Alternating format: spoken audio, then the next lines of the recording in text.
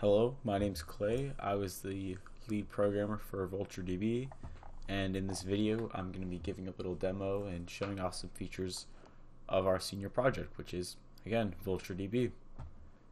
So I'll start off by going to the overview info page. So in short, VultureDB is a hassle-free, low-cost, easy-to-use inventory management product and service for teachers that will save time and efficiency compared to all its competitors. And then it's also very secure compared to its competitors, and it'll allow administrators full control over all their inventory needs. One of the main features of VultureDB is the room visualization feature. So unlike its competitors, we offer a service that will allow teachers to easily split up the room into sections and then have each section be easily identifiable by a map right here, and then each little area within that section has a little alphanumeric identifier, and that's going to really be used to help users know exactly where items are if they use the map. In fact, the map feature has been proven to increase efficiency when retrieving the items. In addition, we also have an effective search tool for all items in the inventory, so you can search for parts by keyword, item category, item ID, and location.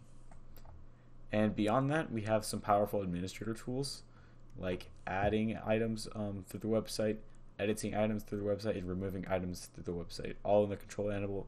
And it avoids the need to use SQL to interface with the data, and that really just makes it so much easier for teachers who need these powerful tools but don't really have the time to go learn SQL.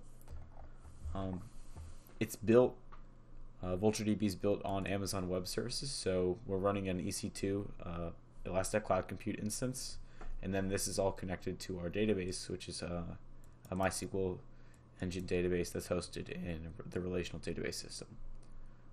The website's built primarily on HTML5, CSS3, JavaScript, PHP, and then we're using Apache Web Server to host.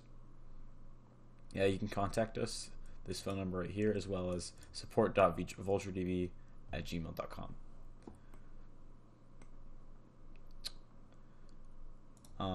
Here's the little instructions tab that we have. So if you ever have any questions while you're using the website, or if you're a new user, feel free to reference the instructions tab. I'm going to skip over and just show you guys what's going on. So this is the home page once again.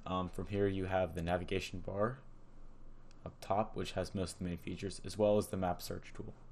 So let's say I'm looking for all the items within the red zone. The red zone is the middle of the room.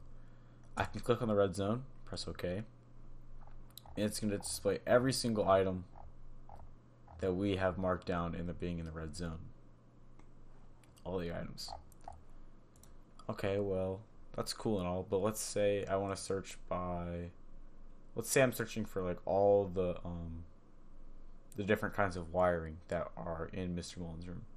Well, I can come up here into the navigation bar to the search by category feature, come down to wiring, click search, and it's gonna search all the whole room for different kinds of wiring.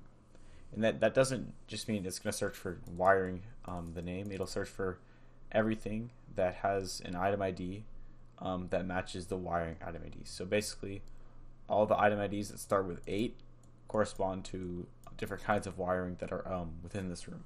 So it's basically just gonna query the database for all the item IDs that start with 8, because that's the wiring item ID. If you want electronics item ID, that's going to be the 1 ID.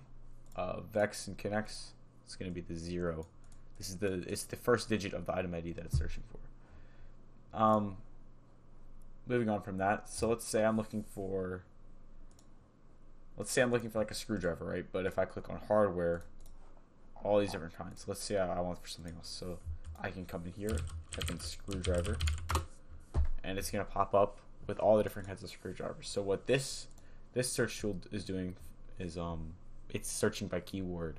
So it's going to look for all the items that have screwdriver in their name, and then it displays the item ID, item name, the quantity of it, and location. So those are the 3 main search tools that are going to be used for students when they're looking for different items. In addition, let's go back to that.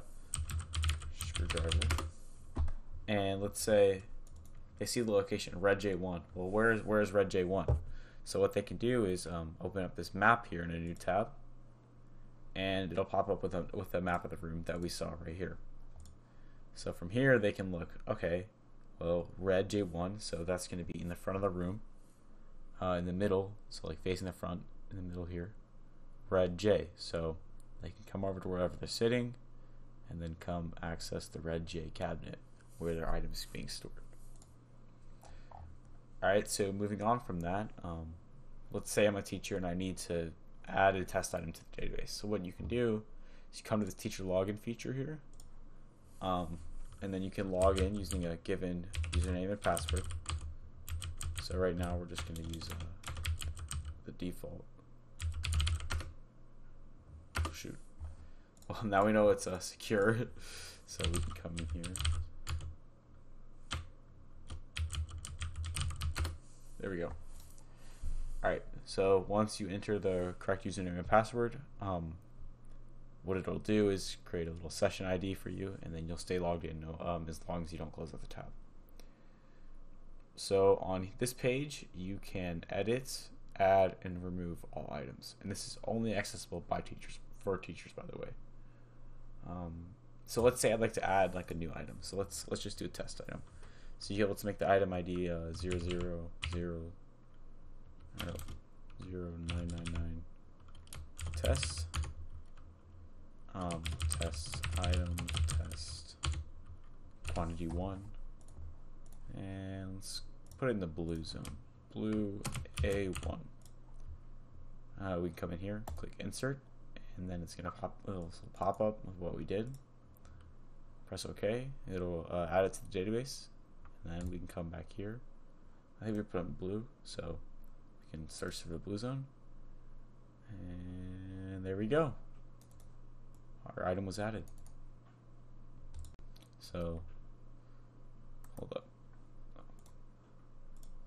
Resend the query. So let's go ahead and take this item ID and we can edit.